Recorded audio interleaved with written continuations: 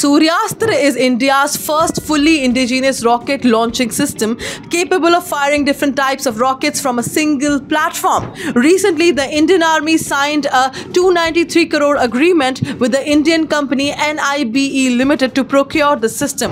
It has been developed by technical assistance from an Israeli company. The system is capable of carrying out precise surface-to-surface strikes on targets located at ranges of 150 kilometers and 300 kilometers, and it can engage multiple targets simultaneously. From the same launcher, drone-like weapons, loitering munitions with a range of up to 100 kilometers can also be launched. Suryastra is based on NIBE Systems PULS, Precise and Universal Launching System launcher technology. It is equipped with an advanced fire control system that integrates GPS navigation and digital ballistic calculations. One of its most important features is its shoot and scoot capability, allowing it to relocate immediately after firing, making it difficult for the enemy to target. This topic is highly relevant for the GS Paper 3, which is defense. Now here's a question for you. What is the range of the Suryastra rocket system?